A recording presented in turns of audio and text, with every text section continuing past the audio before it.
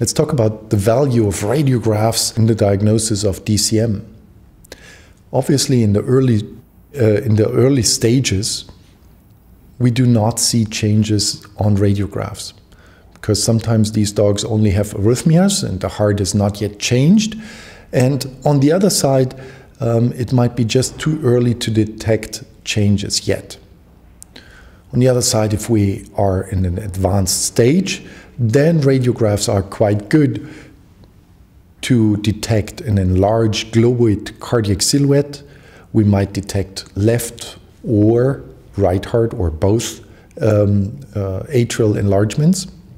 Radiographs are also the best method to detect pulmonary edema. We also might detect with right heart failure pleural effusion. So in advanced clinical stages, radiographs are good. To detect the occult phase, not so good. Let's talk about the value of echocardiography. And echocardiography is basically the method of choice to diagnose the dilated heart and poorly contracting heart. What we can see is that the heart is, instead of pumping normally, it has a poor systolic function. And to detect a poor systolic function, several methods are available. Classically, the fractional shortening or the ejection fractions are the measurements that are usually done and that are recommended in the literature.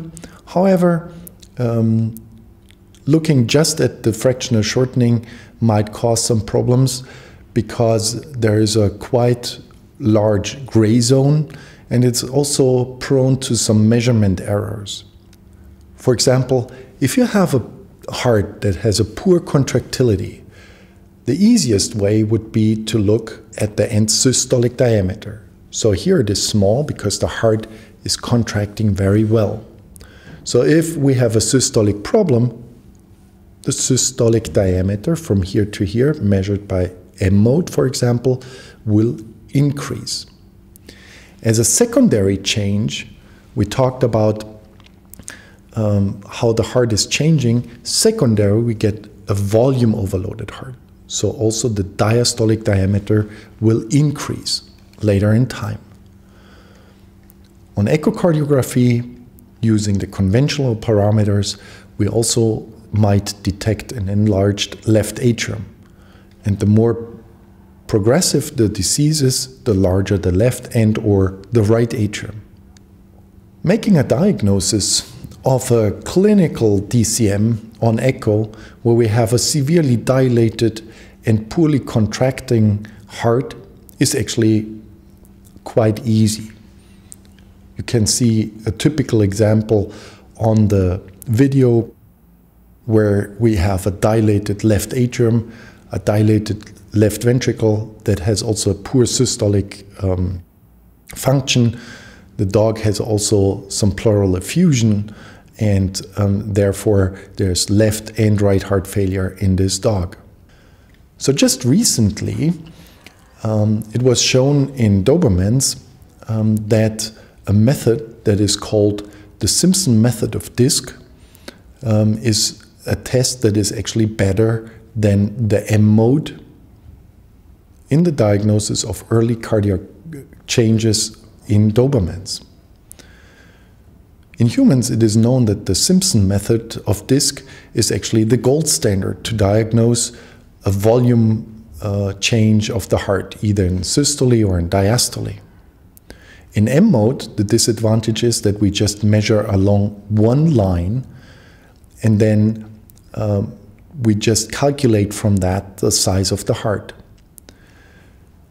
We have shown here in that study that using the Simpson method, we can make an earlier diagnosis compared to the M mode.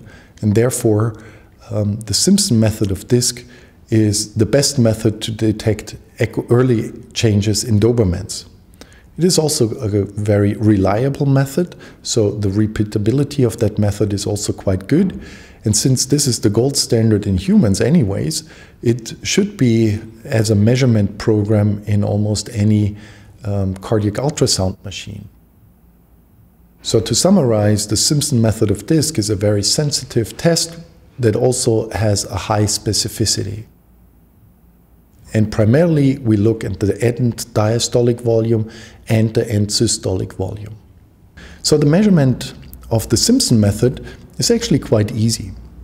All what we need to do is to acquire a right parasternal long axis, so our standard view, and we also recommend to do that from a left apical view as well. So we do measure the Simpson method in two different views. We go at end diastole when the mitral valve is closed and the ventricle is quite large, and now I'm tracing along the endocardial surface, telling the ultrasound machine where is the endocardial wall.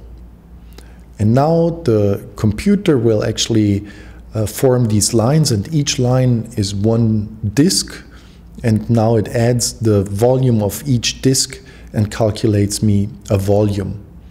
So even if the heart is getting rounder, using this method, we will see volume changes in contrast to M mode, which might only show me the measurement at one place in the heart.